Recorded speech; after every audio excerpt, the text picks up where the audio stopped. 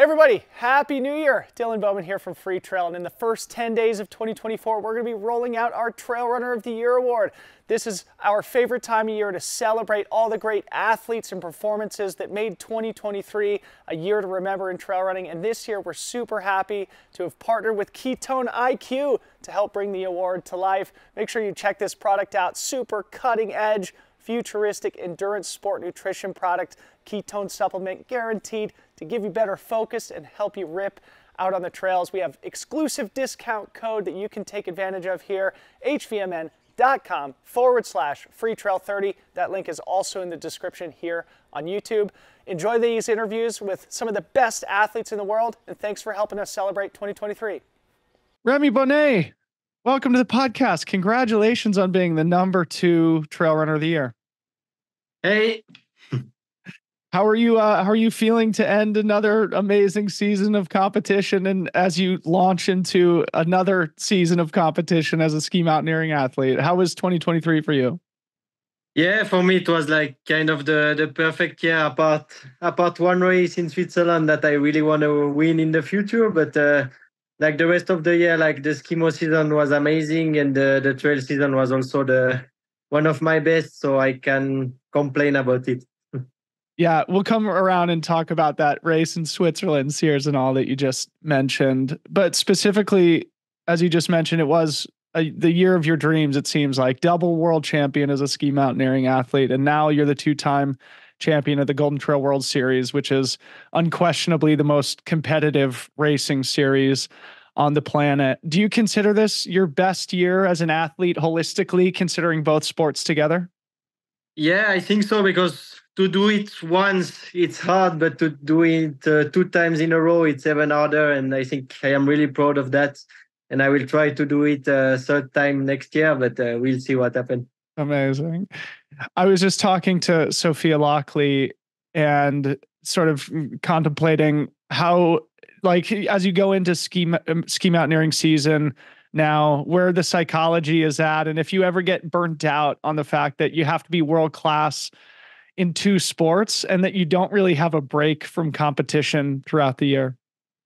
Yeah, I think I take 2 weeks during the whole year, like 1 week after the skimo season and 1 week after the trail season. So it's like not much, but for me, like now I know that it's working.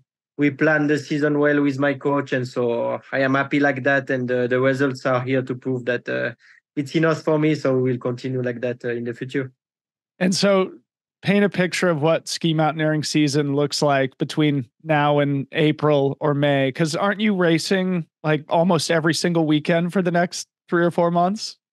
Yeah, it's starting next week. Like we have the Open Championship, and then we have like until March, it's every weekend we are racing World Cups, like 2 or 3 times per week. We have races.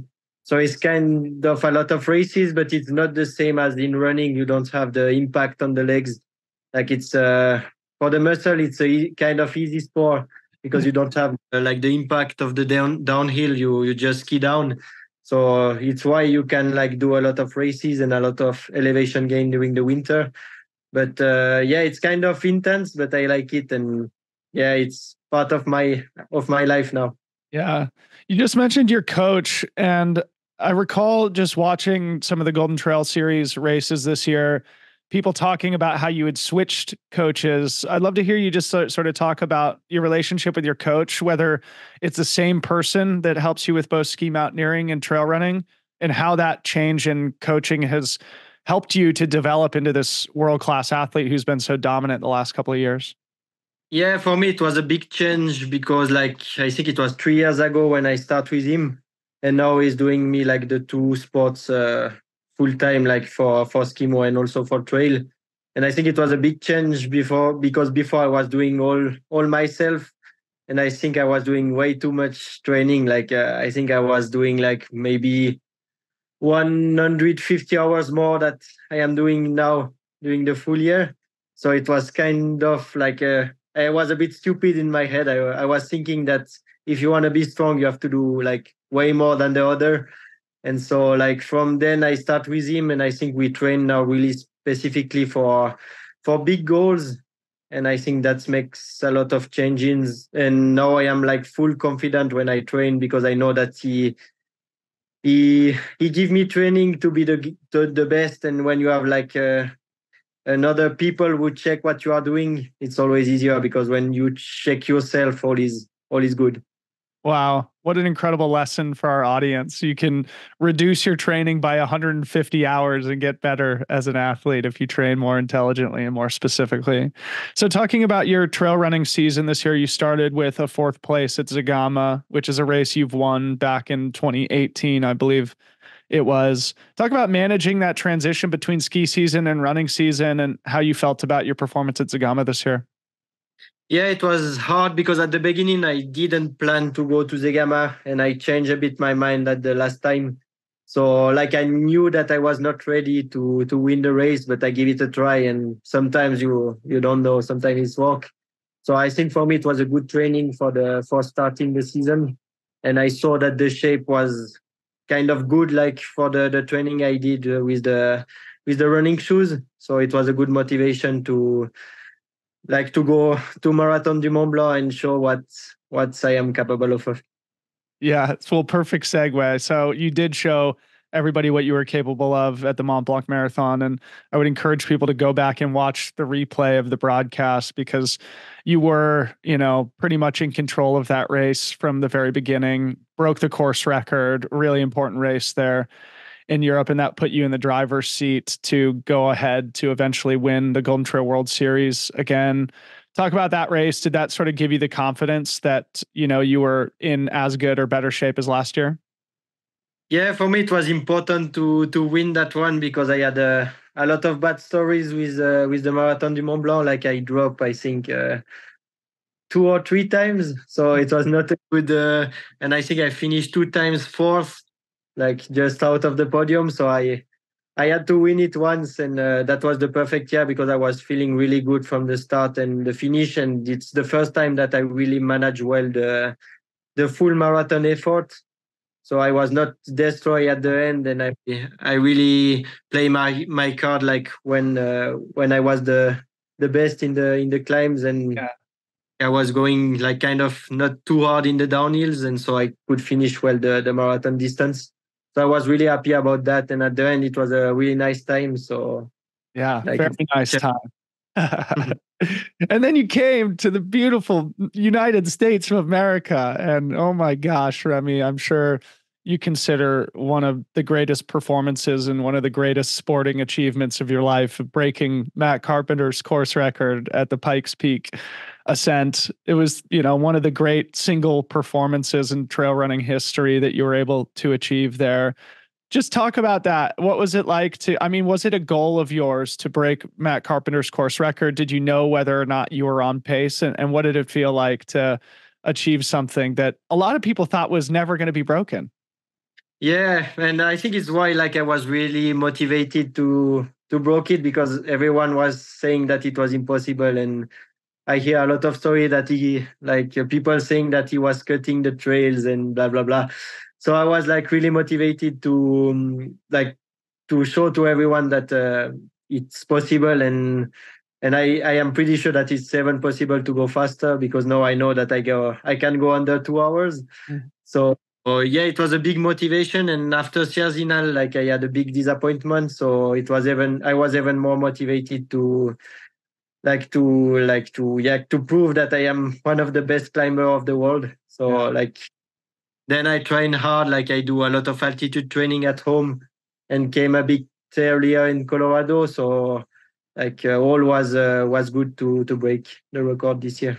Yeah, somebody posted after you crossed the finish line that you had said that you intend to return in 2024 and try and go under 2 hours. Was that accurate? Is that your intention for 2024?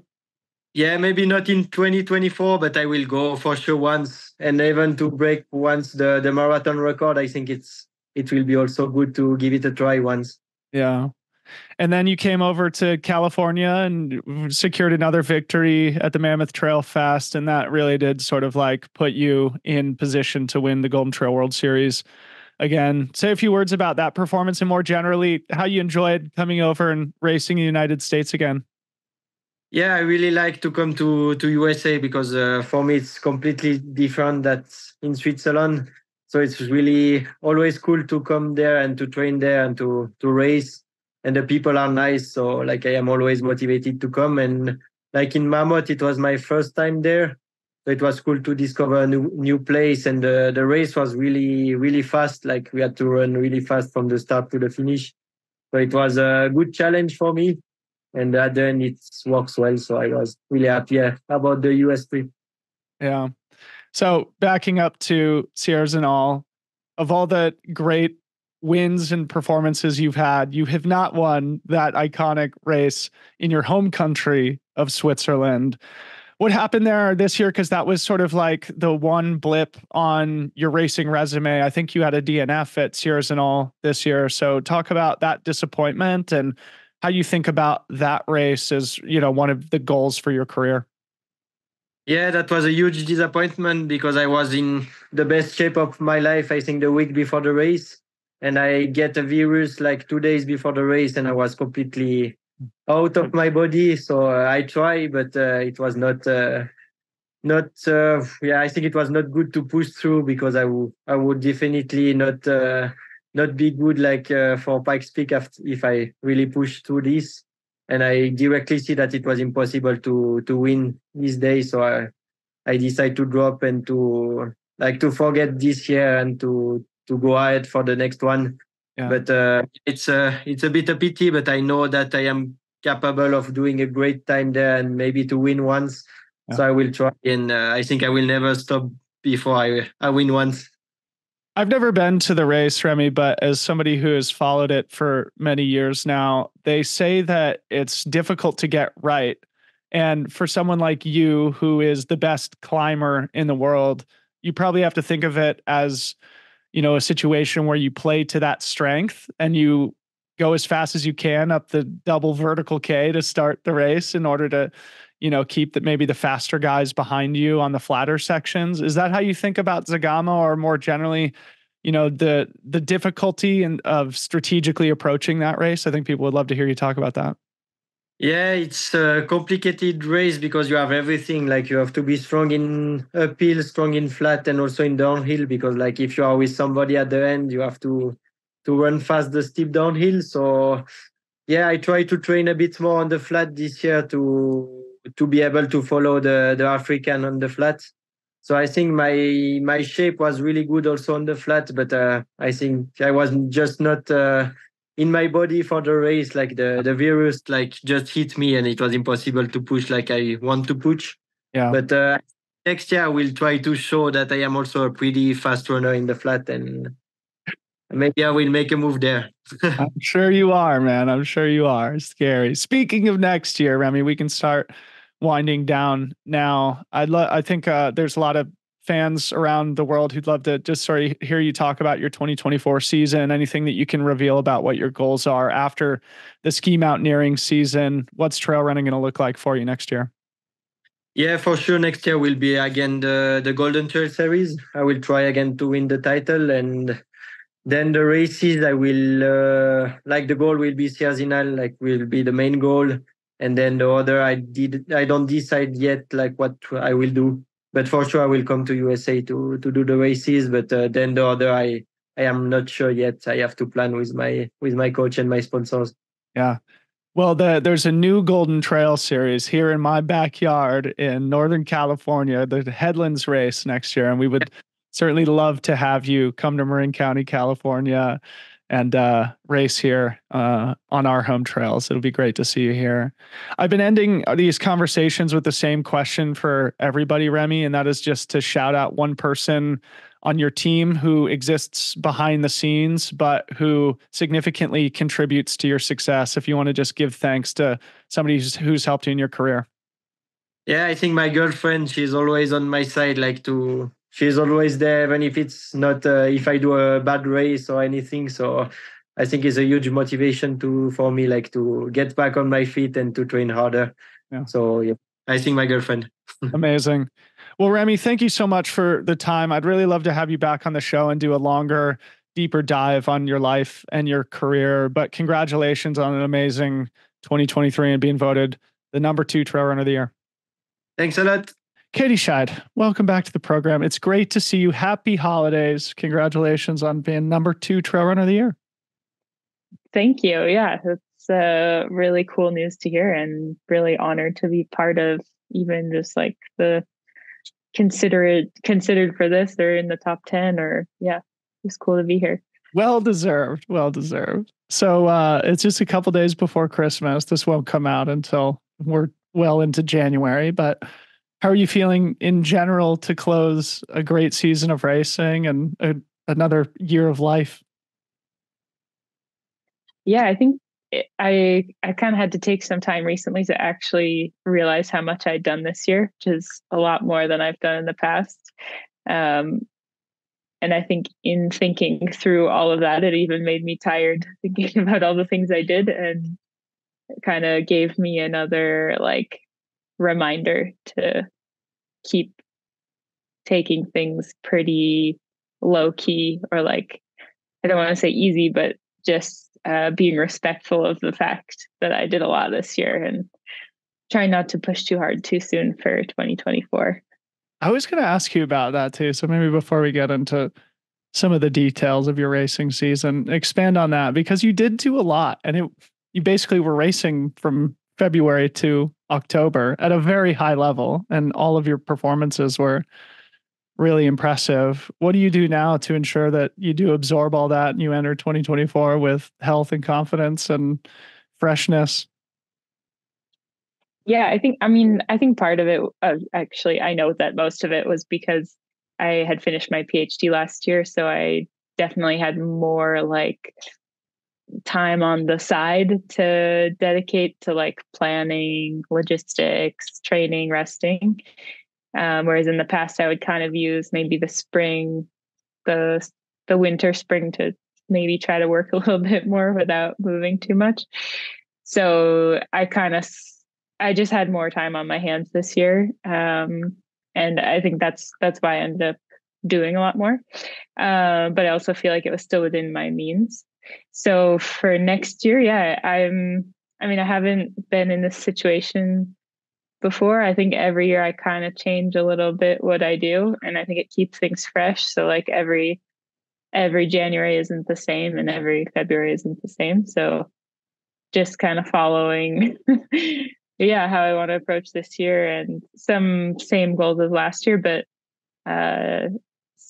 kind of approaching them in a slightly different way, I guess, just with like different timing. All right. Well, we'll talk more about that in a second. You started your year at the Coastal Challenge, and this is a race that I've always heard about that's intrigued me, and that I've heard is much more difficult than it appears on paper. So start there. Tell us about that experience and how it set up the rest of your season. Yeah, same for me. It was something I'd always heard about. And I remember seeing like all of Ian Corliss's photos from a lot of different athletes over the years in February, and had always kind of thought like, oh, there's absolutely no way I would ever do that, because it's in February and that's when I'm skiing, and like I wouldn't be able to go run, I forget what it is, 250K and in a week. That's like way over my head. And then Western States came around on my calendar, and I was like, maybe I could use this to my advantage and use it as like kind of a training camp to get things started on running earlier in the winter than I normally would. And it also gave me a chance to sort of like put myself in a hot situation. I'm not saying that like any heat training I did in February carried over to June, but I think mentally, like knowing what it feels like to be hot, to be in like that kind of environment, was just like good to know ahead of time. Oh. So I took advantage of that, and that's basically why I went to the Coastal Challenge. I'd also heard like really great things from a lot of different athletes. But yeah, I would agree that it is way harder than I thought it was going to be. And not even in the way that you might think. I mean, it was the biggest running week of my life, still is. And that wasn't even the hard part. The hard part was like, you're just sweating nonstop for like 6 days. you're barely sleeping because it's so hot, and you have to get, the start is right at sunrise. So you're having to get up at like, I think we were getting up at like 3 or 4 in the morning. And it's just impossible to sleep. There's like, you have strange bug bites, strange rashes, you're sweating nonstop. And on top of that, you're doing the biggest running week of your life. So you're just soaking wet for a solid week. Yeah, you're like running through water and sweating, and and then you're like trying to put sunscreen on and not chafe. It's Sounds like fun. And a great way to start the season.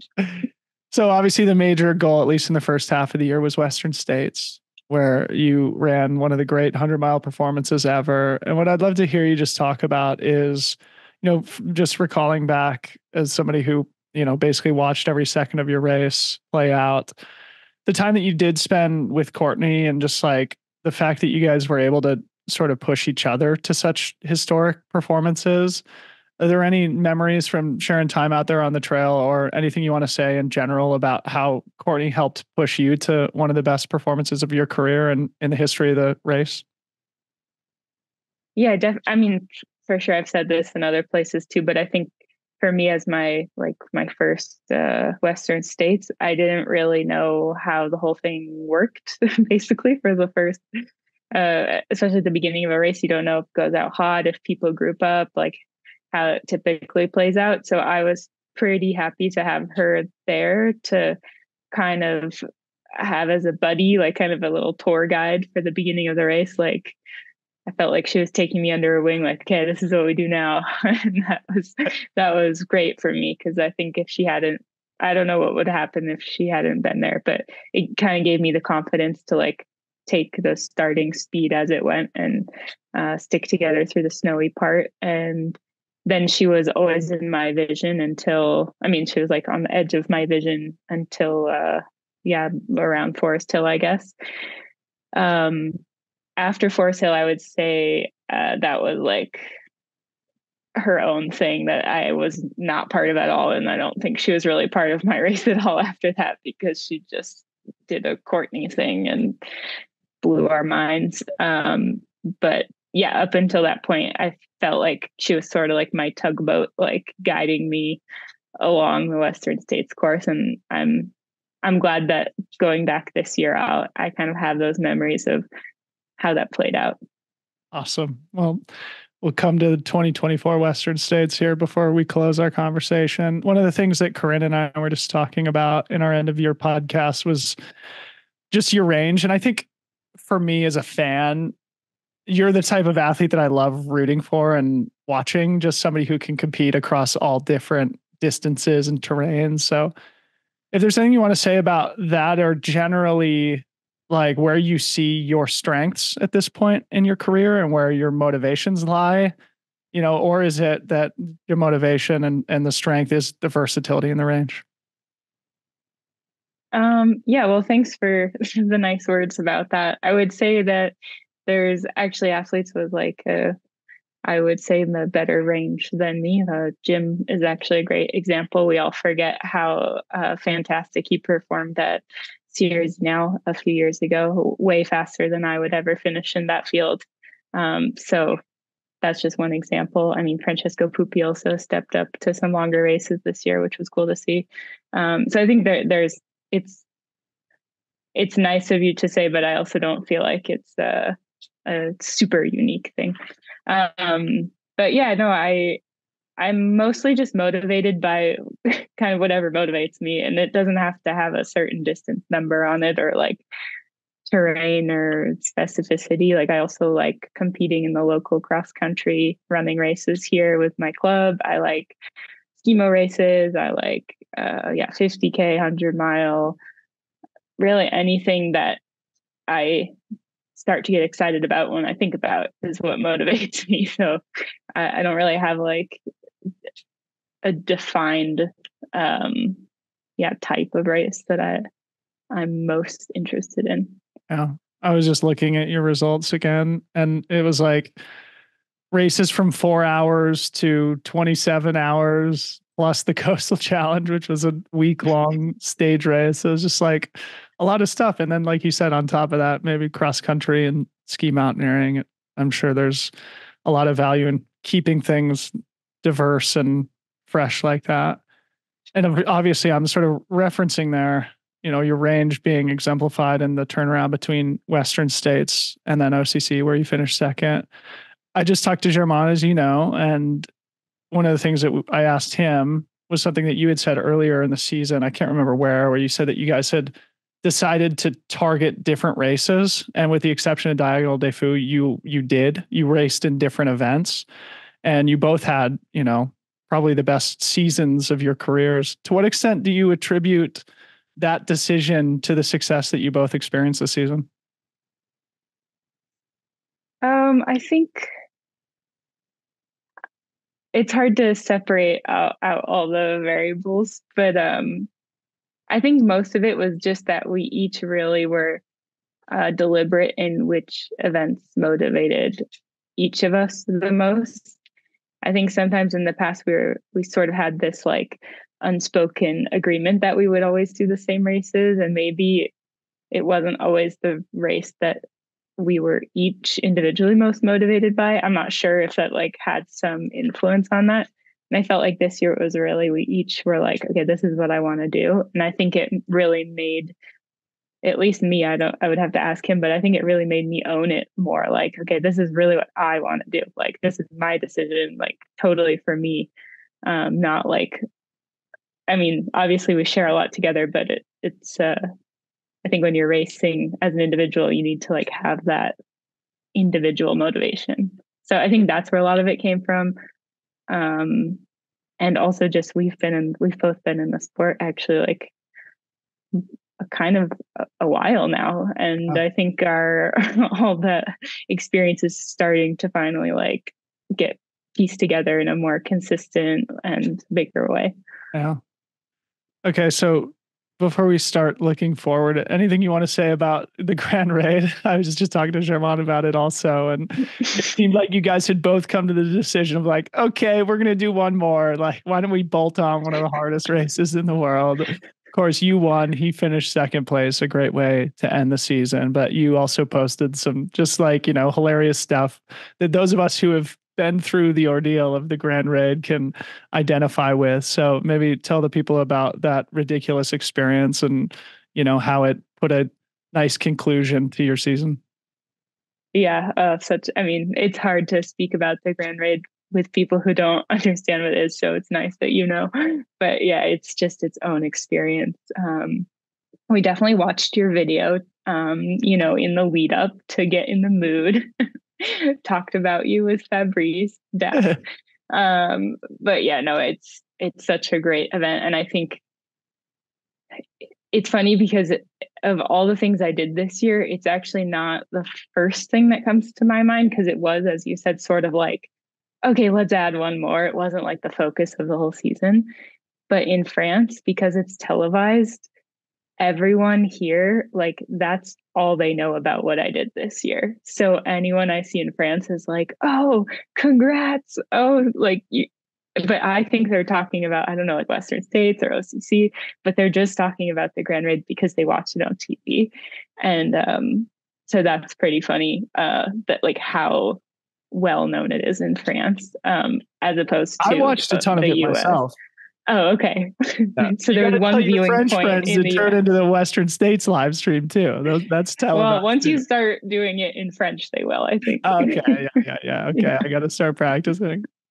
But no, it's such a great event, and it was kind of fun for us because we did both do it together, which of course adds a little bit of stress, but I actually think it was really fun to do it together because there's a lot of like recon that's super difficult logistically, as you know, and we got to like kind of share that. And it's just such a different setting that you kind of had this sort of like vacation-y feel to it, even though we weren't there on vacation. But it was just kind of a nice end point. Yeah. All right. So let's look ahead. You have accepted the F2 bib at Western States.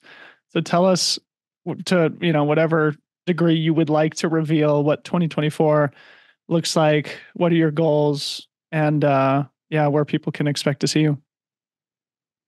Yeah, so I'm still in a lot of the like brainstorming, finding my motivation process right now, especially as I said, because I'm still kind of processing this last year.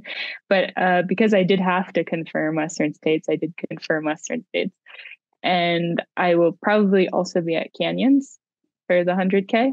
I think it's a good opportunity to basically do a dress rehearsal. It's in the same. I saw it was in the same direction this year, and I was like, all right, why not? Like you've got a planned dress rehearsal, like at a good spacing of the race. So I think it's a good chance to come over just before Canyons and then stay until Western States.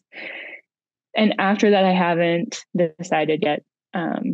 Yeah, not really sure. Got a ton of different ideas and not sure what's going to catch. Yep. Sounds good. Well, Katie, congratulations on an awesome season. I've been ending these conversations with the same question for everybody, and it's been a fun way to put a bow on 2023. And that is just to give kudos or recognition to somebody on your team who exists mostly behind the scenes, who doesn't get enough kudos for how they've contributed to your success. Oh, well, I mean, the first person who comes to mind is Jarmo because he's part of training every single day. Yeah, he's part of everything. Even when I'm in the US for 2 months, he's still there as the main support team. But I'm also going to give a shout out to his parents who are basically like the behind the scene logistics warehouse people who keep things moving when we're not able to. So maybe just his whole family. Yeah, cool. Seems like a great family. And it sounds like you guys are all going to celebrate Christmas together now. Yes. Great. Well, Katie, again, congratulations on an awesome season. I'm looking forward to seeing you at Canyons, if not before, and have a great rest of the year. And we'll see you next year. Perfect. Sounds good. Thanks.